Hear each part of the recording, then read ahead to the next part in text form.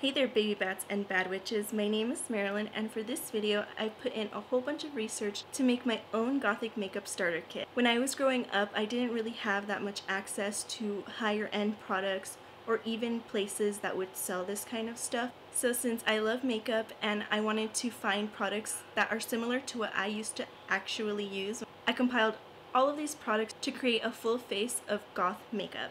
While I show you my recommendations, I'll be showing you how I create this look. So if you like these kinds of videos, please make sure to subscribe to my channel and leave a thumbs up down below. This took a lot of time to put together. So I decided to also do kind of a throwback moment on my Instagram. So please make sure to follow me over on Instagram as well if you'd like to see all of these products mentioned today in action. Just a warning, in this whole entire video, I'm going to be an old lady and say back in my day and when I was a kid, so honestly, this is the makeup that I wish I could have worn, and it's because of this growing makeup community that these products are even able to be in store now, as opposed to even when I was a kid. So that's really cool, and if you'd like to see how I create this look and find out all the products that I found to recommend for my Goth Essential Makeup Kit, then just keep watching. Welcome to my video essay on why you should shave off your eyebrows. So I had to block out my eyebrows because I actually have hair now. Since quarantine I was bored, so I decided to grow them out for the first time since I was about 15. But if you're barely starting off in goth makeup, I would honestly say that this is the perfect time to experiment with your eyebrows. And you can take some time to learn what kind of shape that you want to wear. I made a whole bunch of mistakes myself back when I was starting my makeup. I had some crazy Ursula brows. For this demo of all of the products I'm recommending, I'm going to be doing kind of a look of what I wanted to look like, but I didn't have these products accessible to me. So I'm going to be going for more of a trad goth eyebrow today. So what I would recommend to shave off your brows is something like this. I got this razor at Target. It's by the section where they have all the eyelash stuff. It's super cute and black, and this is what I use to shave my face. Before I move on to foundation, I actually have this primer to recommend. It's the e.l.f. Poreless Putty Primer, and everyone's probably already heard of it before, but honestly, I didn't really believe in primer, and especially when you're starting off with makeup, it's kind of hard to tell what kind of skin type you have, and I find that this is actually good for multiple skin types. I have really oily skin, and I do see a difference when using this. I like to do a pressing motion with this primer since it is kind of a pore minimizing primer. You want to get it inside of all of the cracks. Your skin will look better the more that you put on. You can't really overdo it with this primer. When I was thinking of some good beginner foundations, it reminded me of one that I used to actually use, and this is the e.l.f. Flawless Finish Foundation. It's oil-free and has a satin finish, which is really good for multiple skin types. I'm trying to keep my recommendations kind of general to fit multiple skin types, but this also has a really good shade range as well as the concealer. So I think these are really affordable, and between these two you can really play with the coverage. I would say this is like a medium coverage, and I really like this concealer, but only in combination with the primer. And if you're scared of going for that full white corpse makeup, then I would really recommend getting the shade Fair Warm for the concealer. This is so pale, and especially for my skin tone. For the foundation, I wear the shade Vanilla. And when I put this like under my eyes and on the high points on my T-zone, it looks really cool. It gives that kind of corpsey effect with the contour and everything.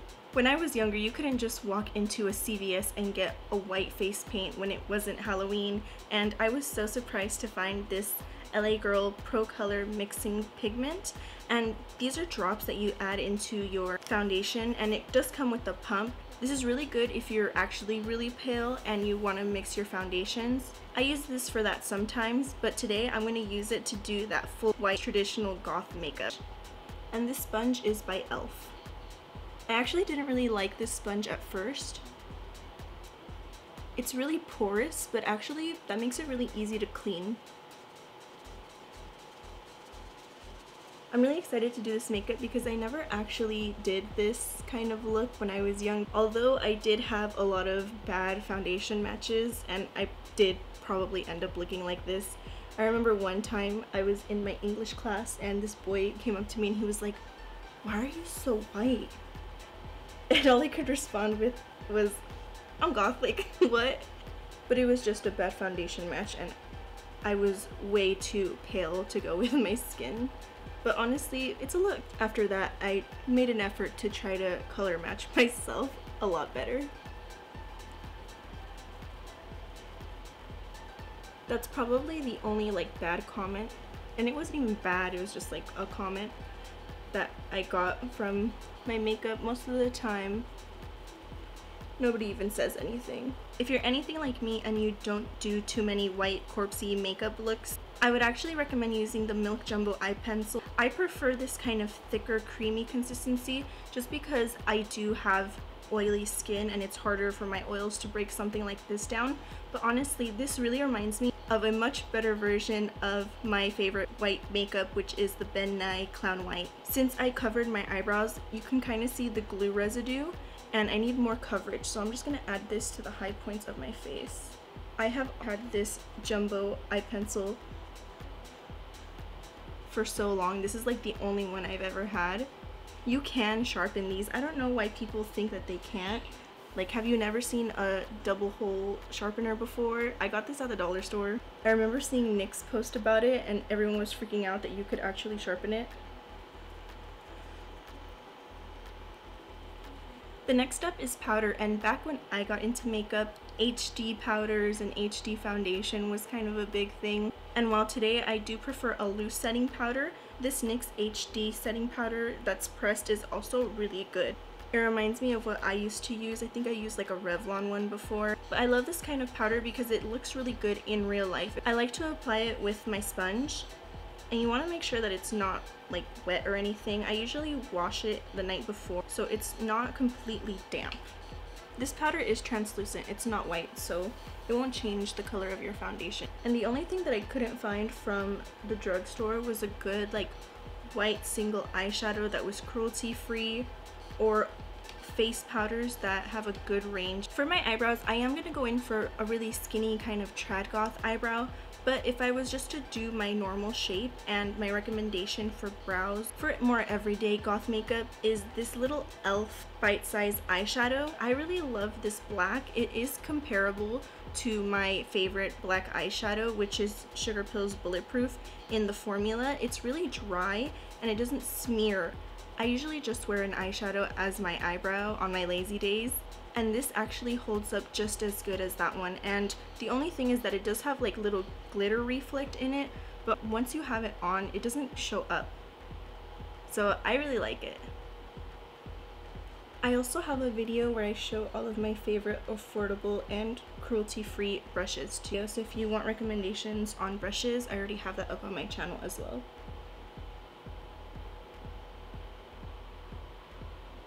I would honestly just leave my eyebrows like this, but since I do want to take photos, I want it to stand out and be a lot more dark. So my favorite eyeliner that really locks in your eyebrows for like festivals, concerts, this stuff will not come off, and I really like using the matte liner by NYX.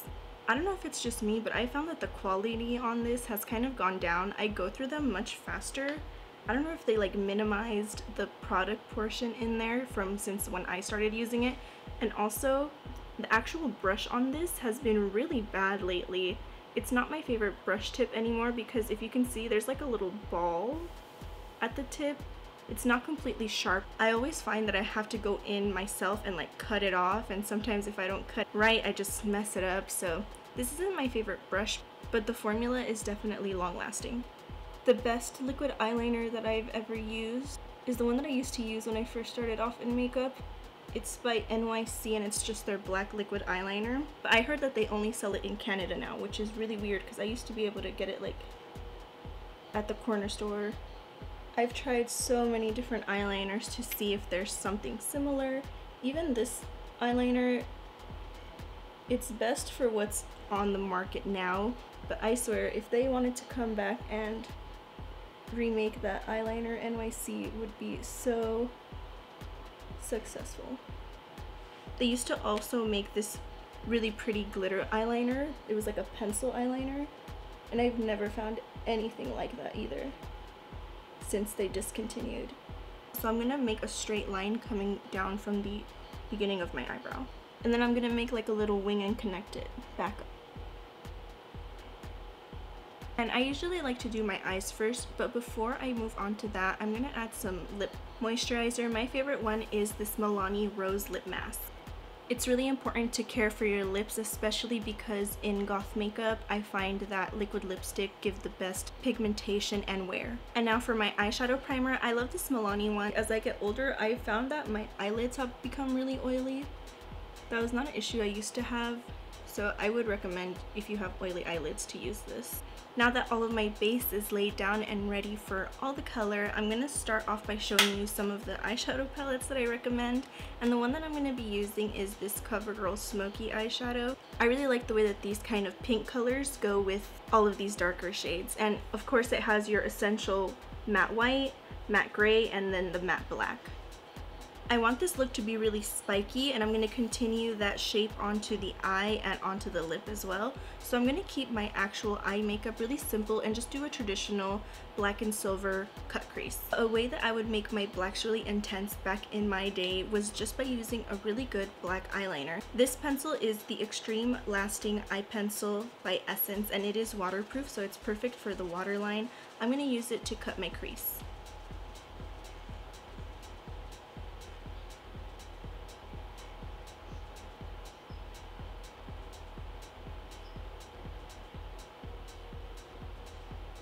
My camera just died, so while I was waiting, I finished up this eye, and I basically used all of these eyeshadows on my top lid. And although I used this just because it reminded me of what I used to use, I wouldn't say that this is like the best eyeshadow palette, but honestly, I think it's okay for beginners. I feel like with goth makeup, it's really fun to kind of find your own style of makeup, and one of the things that I really notice about people is they usually like choose like their color. It'll always be like black and white and another color, or like just black and red, black and green, black and orange, black and purple. I've never actually done like a black and purple kind of goth makeup. When I think back about it, it's just because I couldn't really find a really good cool toned purple. I hate those like warm toned ones. I feel like they come off almost kind of pink. So to me, the perfect drugstore goth eyeshadow palette is the e.l.f. Jewel Pop palette. And honestly, although the colors in here are jewel toned, which are more like muted colors, these are really bright. It reminds me exactly of my favorite goth essentials palette, which is this Orb of Light palette by Black Moon Cosmetics. I've literally loved this thing to death that it's fallen apart. While I do find that this is definitely worth every cent, when you put it up next to this e.l.f. eyeshadow palette, it has very similar colors. So I'm taking this purple eyeshadow under my eye. I think it's worth noting that the actual formula on this does tend to fade throughout the day, so it really does need an eyeshadow primer, and that Milani one, as long as you pair it together with this, really makes it last. I'm gonna finish off the under eye by smudging on some of that black pencil down the center.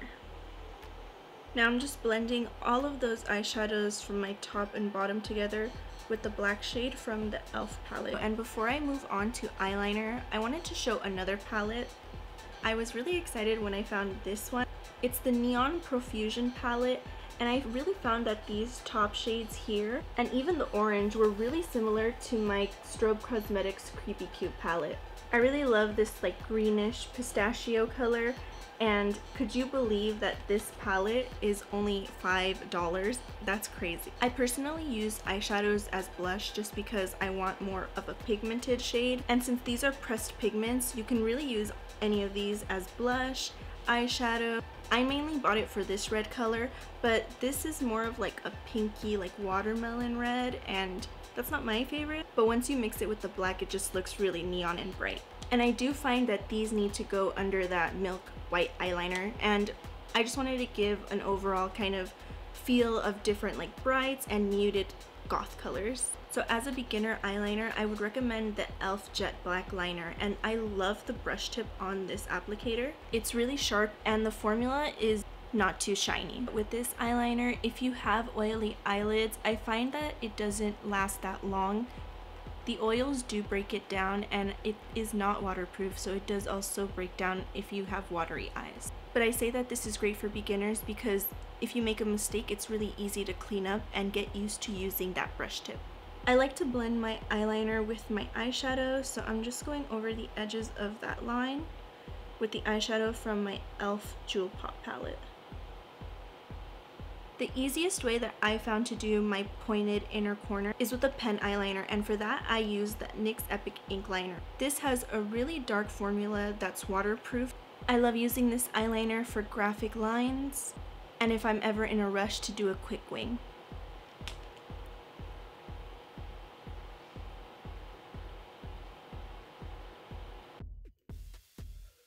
I really want to emphasize this kind of pointed shape that I'm going for, so I'm going to use this to intensify this shadow under my eye.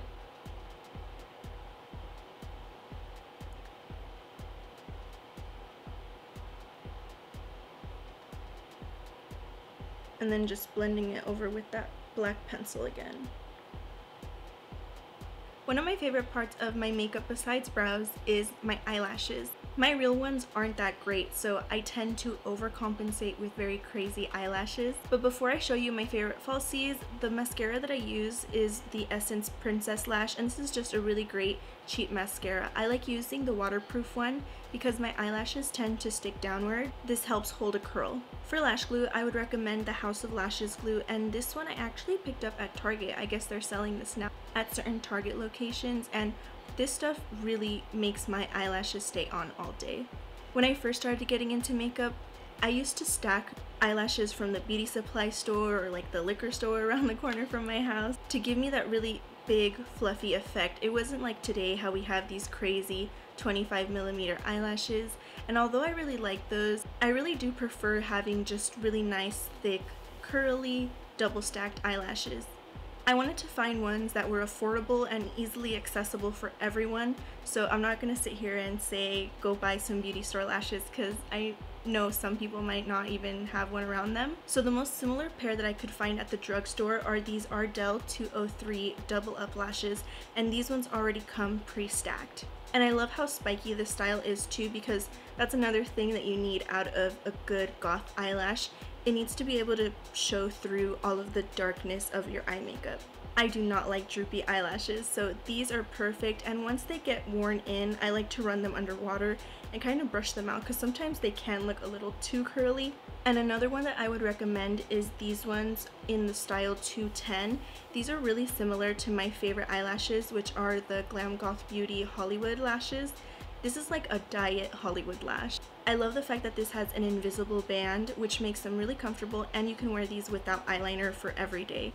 So this is what the lashes look like on, and now the last steps are going to be my cheek makeup and for my lips. I would probably recommend doing a gray or a black, so I'm just going back in with that eyeshadow that I used for my eyebrows.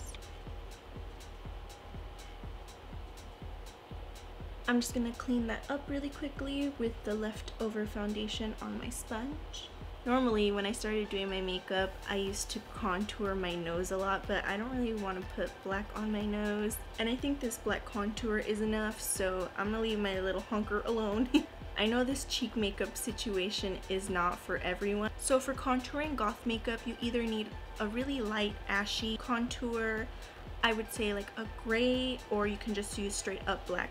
So for my lighter ashy toned color, I chose the Essence Contouring Duo, and this one is in the shade 10 Lighter Skin. And what I really like about this is that it has a nice pale contour, and this is something that I would use on my nose. And this darker one, I find that it's a little too dark for my skin tone, so, and they also have a darker version of this palette too. I also love really colorful kind of, not contouring, but sculpting of the cheek. So that's where this palette comes in that I mentioned before. But if you're looking just for one single blush for your goth makeup, this honestly blows my mind. So this is the CoverGirl True Blend So Flushed Blush, and I have it in the shade In Hot Frenzy, and this is red. And this is labeled as a high pigment blush. I find that for the cheeks, I do prefer a more orange toned red blush, because if not, it can come off just looking like pink. So I really love this for the cheeks. It's the perfect red blush. But you can also take this up onto the eye, but for my eyes, I do prefer something that's a little more deeper. Finding a red pigment like this at the drugstore that actually blends out really well is not what I had growing up. If I'm being honest, I'm not really that much into highlighter, but I recently found one that I really enjoy, and this is the Afterglow Milani Strobe Light Powder. I know some people might have a lot of texture. It doesn't leave any kind of ashy cast on your skin, and it doesn't emphasize texture. And to finish off this look, I'm gonna pop on a black lip. I'm first starting off by lining with the NYX eye pencil in the shade black, then filling in with the Milani 13 Leather Satin Matte Lipstick.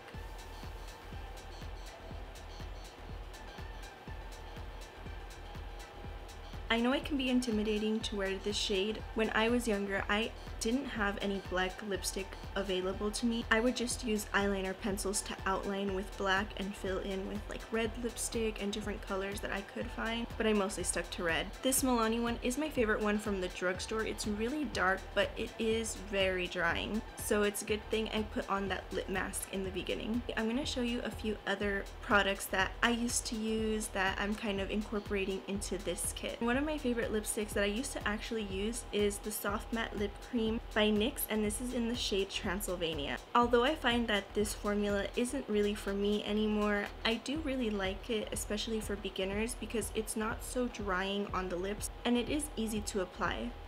The only thing with this is if you don't wear a liner under it, it can get pretty streaky and you do have to layer it on to get your desired color. If you can't afford too many different lipsticks, I really think that this is a great versatile one for its wear and shade. If you wear this on its own or with a brown lip liner, it looks really grungy and almost like a vampy dark red. But if you pair it with a black liner, it looks really purple. But just the fact that this lipstick can lean either way is really ideal for many goth looks. I've been on the hunt for the perfect corpsey, dead girl kind of nude lip, and this NYX lip lingerie in the shade Corset is it for me. I highly recommend wearing this with a brown lip liner. The one that I pair it with is the NYX Dark Brown, and this is actually the eye pencil. Oops, any brown will do, but this combination is so beautiful. I used to wear a shade just like this when I first got into goth makeup, and it's since been not discontinued, but it's really hard to get a hold of. Even with like a black lip liner, this could look really cool. It was kind of difficult to find a range of lipsticks that I found were really good, but these LA Girl Velvet Matte lipsticks are so amazing. It actually does come in a black shade, and I'm just gonna pop a little bit on the center of my lips. I like to do this with lipsticks just to like re-moisturize, and the formula on this is really good. It reminds me of a hybrid of my two old favorite lipsticks that I used to use. I used to love the Revlon Black Cherry lipstick and Wet n Wild's Vamp It Up, Bare It All, and Cherry Bomb, which is really similar to this shade Runway, and this is the perfect dark grungy red. I love lining this with a black lip liner to make it super vampy. And they also have a great nude lipstick, and the one that I like from them is Ooh La La. This one is the shade Vavoom, and this formula really reminds me of those Revlon lipsticks, but with even more pigment. My signature lip was always this kind of purpley one with that warm toned peachy shade in the middle to really add some dimension. And it was so exciting to find shades that are very similar to what I used to actually use. The only alternative makeup that I could get growing up was at Hot Topic, and they used to actually have like a Hot Topic line of makeup, and I used to always get the little crazy colored glittery pencils. So when I saw these LA Girl neon eyeliners, they kind of reminded me of those that I used to get from Hot Topic, especially this weird green color. It's called Fresh, and I really like pairing this with a whole bunch of like my darker looks. A pop of this kind of color in the waterline is so beautiful. I used to always keep a kind of like greeny blue eyeliner and a pink. This one is in the shade Pop. Those two are my favorite, but they also have a whole bunch of other rainbow of colors. Another fun eyeliner that I found was this one by NYX, and it's called their Slide On Glide On in Black Sparkle, and it's kind of like that glitter liner that I was talking about before. I don't think it's as good as the one that I remembered using growing up. What I used to use these kinds of pencils for is as a base under my colorful eyeshadow, and I used to love that really soft dispersed glitter effect that it would give. If you guys know of any good glitter eyeliners, let me know. And the last product that I have left are these eyeliners, and they are by a brand called Paparazzi. No, it's not the jewelry MLM. I found these at CVS, and I was so surprised to find these because they are vegan and cruelty free. I think these would be really cute as like little eyebrow stamps. I love Marina and the Diamonds on Goth Confession. I don't care, but I always wanted to wear like the little Electra heart under my eye. I wish they had these when I was younger. I almost forgot to share this e.l.f. liquid eyeshadow. This is in the shade Bling Bling, and I used to always use a glitter eyeliner in my inner corner in like all of my looks. I really like this formula because it's super blinding. The whole reason why I did these pointy eyebrows and pointy eye was because I was gonna add my pointy lip. This was something that I used to do all the time. I just drew it on using a little bit of liquid eyeliner. And this is the completed look.